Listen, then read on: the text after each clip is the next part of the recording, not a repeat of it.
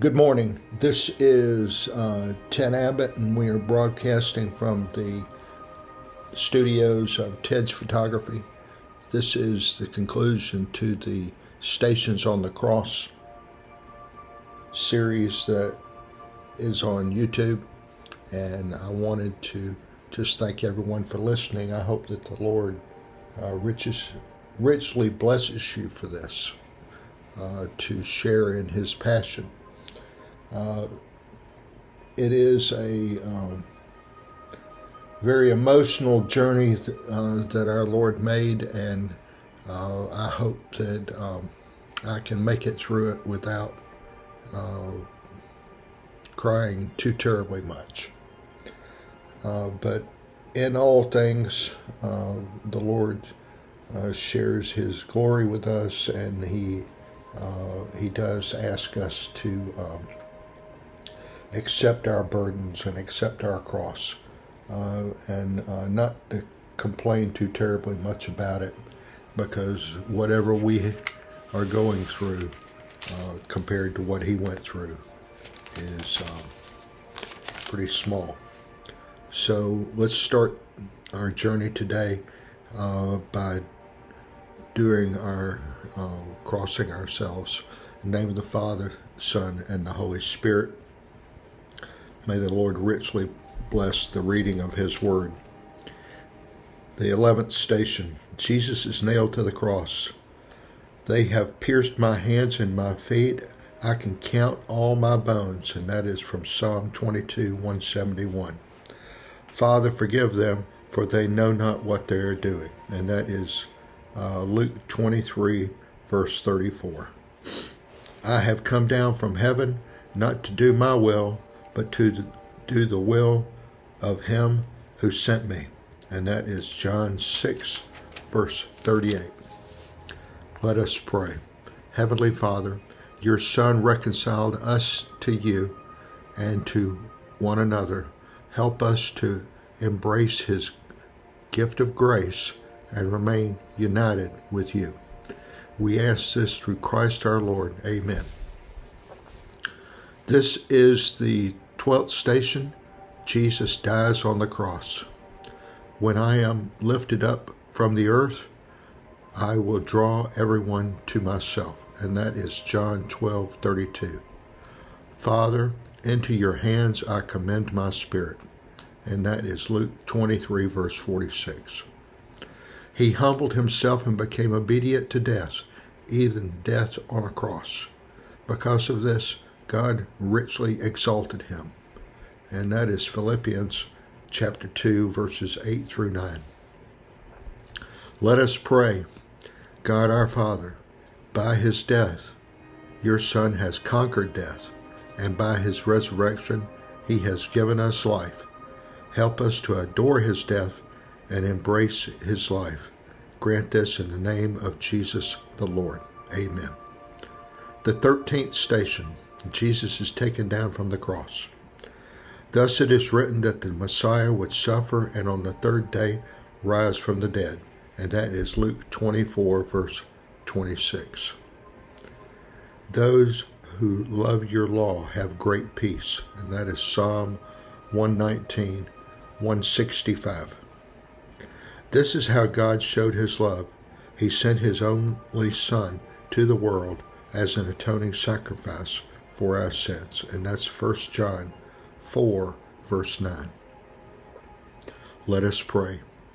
God our Father, grant that we may be associated in Christ's death and we may advance towards the resurrection with great hope. We ask this through Christ our Lord. Amen.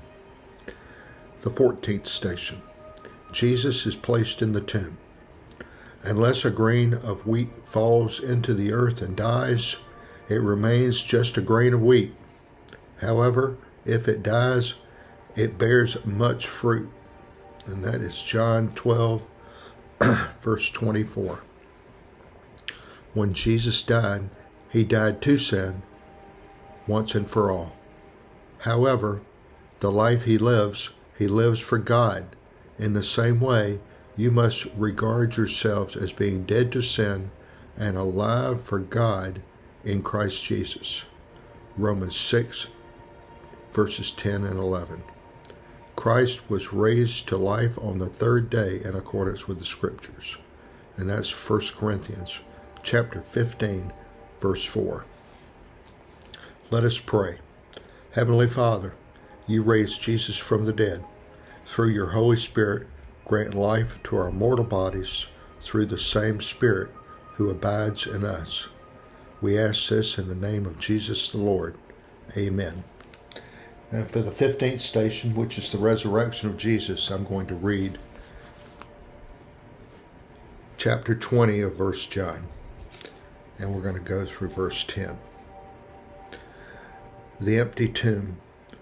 On the first day of the week, Mary of Magdala came to the tomb early in the morning, while it was still dark, and saw the stone removed from the tomb.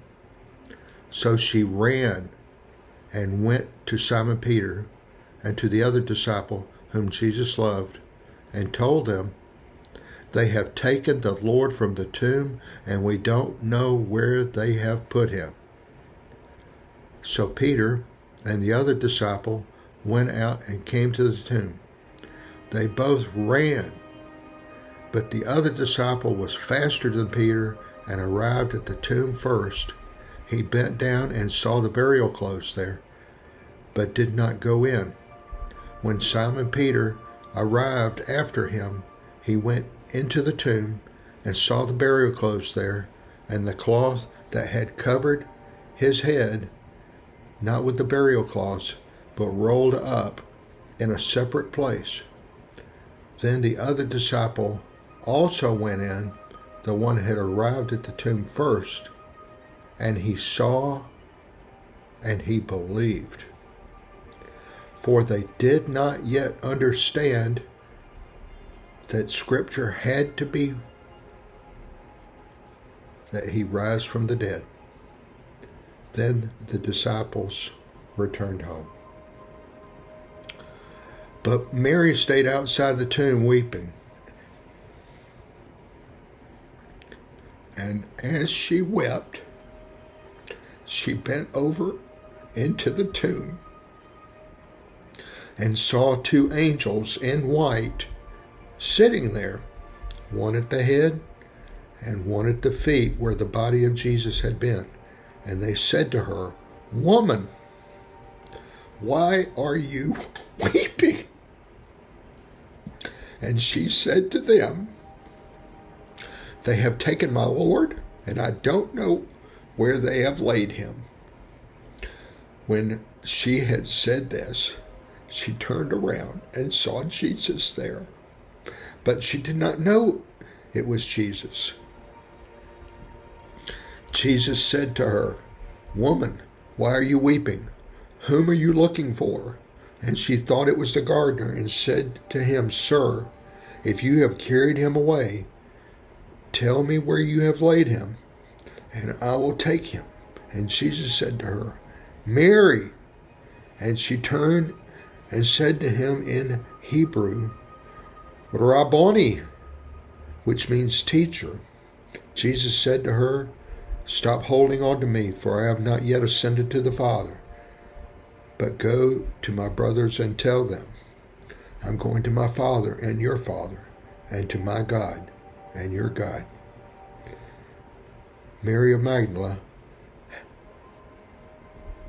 went and announced to the disciples, "I have seen the Lord," and what he told her.